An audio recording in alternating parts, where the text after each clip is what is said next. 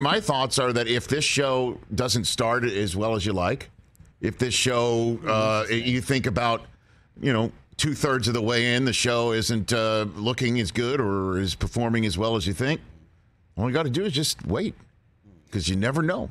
Things could change pretty darn fast. I'm going to flex on you guys like Al Horford. The Boston Celtics looking down and out. It was at one point with 3 minutes and 23 seconds to go in the third quarter, 80-67. Oh, brutal. The Golden State Warriors got an avalanche of points. I guess I'm mixing my metaphors from sports playoffs going on right now. Well, they won too, Rich, 4-0. I know. A blowtorching of the place by Steph Curry in the first quarter of that game. And the Celtics not only survived it to keep it close, but took a halftime lead, only to have what the Warriors have done to so many teams in these playoffs.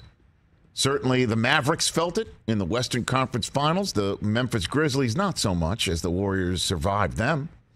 But definitely the Denver Nuggets. Definitely the Denver Nuggets felt the Warriors doing poorly until a 5-6 minute stretch just threw something on their opponent. And the Celtics survived that by putting a 40-piece on the Golden State Warriors in the first game of the NBA Finals in the fourth quarter. And just, again, my 2 cents on these Celtics over the last several weeks have been the fact that Jaylen Brown and Jason Tatum, on occasion, will take a game over for the other if one is not performing at the A-plus superstar level. And last night, Jason Tatum was having an off night for him. And then Jaylen Brown reminded everybody in the Bay Area that he played at Cal. And he just took the game over in the third quarter. That's when it started, when he kept things close. And then in the fourth quarter, did his thing. And then everybody else began to join him. Horford, Marcus Smart coming off of the bench after the team performed extremely well with him on the bench. This kid White, man. Yo. He plays both ends of the floor, and he can make threes, and it was a blizzard of three-pointers. Yeah.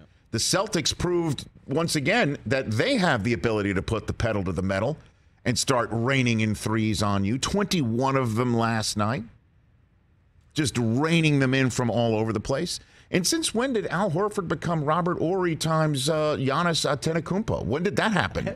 I mean, he waited his entire career for this moment, and it was obvious that he was saving it all up for this moment. Al Horford made 6 threes last night. Certainly not in the year he played for the Sixers. 26 points. He led the Celtics last night, and the Celtics come up with a shocking Game 1 performance. I mean, Horford is saying it with his chest. He's putting up the Draymond Green arm flex to the Golden State Warrior fans who were shocked, ready to celebrate Steph Curry's clear super performance in his first NBA Finals MVP campaign to be successful. I mean, at one point, I thought it was over when Andre Iguodala's making threes, and it's just just like, okay, we've got the current Warriors with their first NBA Final MVP of this run, putting it all together. Curry's unstoppable. Klay Thompson is making tough threes. Kevon Looney's blocking shots. Looney is blocking shots, and then the Celtics are like, no. Nope. We're 7-2 on the road in these playoffs. Make that 8-2. A 40-piece in the fourth quarter last night. It was crazy, Rich. You know, I think today is the anniversary of that Jordan Shrug game from 93 or 92, whatever it was, against the Blazers. Jordan had 6 threes in that first half, and everyone went nuts. Like, it was nothing we'd ever seen. Curry had 6 in the first quarter. Yes. Like it was nothing. You know, the Celtics were they're doing the switch thing, but the big man was dropping, just giving him wide open shots. They were giving wide open shots all over the place. Doing? And then Curry didn't score a single point in the second quarter. Picked up his third foul. Picked up 2 more fouls to get 3 at the half. The Celtics take the halftime lead, but then Kerr and the Warriors did their usual third quarter thing to take a 12-point lead into the fourth quarter, and the Celtics start making threes one after the other. The Warriors stopped making their threes, and then the Celtics started playing lights-out blanket defense while not missing a shot, and that's how you go into game 2 with some considerable house money, having taken game 1. First Crazy game the Warriors lost at home in these playoffs. First one they've lost in that building. I think first game 1 they've ever lost with Steve Kerr as the head coach. That was an incredible comeback by the Celtics last night and an off night by Tatum. And, you know, Still had 13 assists. Ime Udoka, man. What a coach, man. This guy has totally put his stamp on things. And his stamp is tough defense and team spirit in a way that we did not see from the Celtics the first couple of months of the season. Something clicked in the middle of January. Something happened to this team, and they have not looked back. They are an incredible cohesive unit on defense and then on offense, making threes from all over the place. And this coach, when they were on that 17-0 run, he called timeout twice.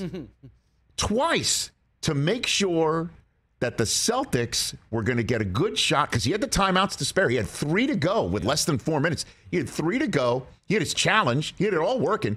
And the momentum, normally just like let it keep going. He stopped it twice to make sure the Celtics got a good shot to make sure that their run would continue on. And each time they did, he set it up. You know who did that particularly well? Brad Stevens did that. That was one of his hallmarks. This guy's got the same thing, and the team believes in what the coach is selling, obviously more than what Stevens was selling. I mean, you could see that over the last few months here. Yeah. Incredible. Hey, you watched all the way to the end. Thanks for that. Watch more right here.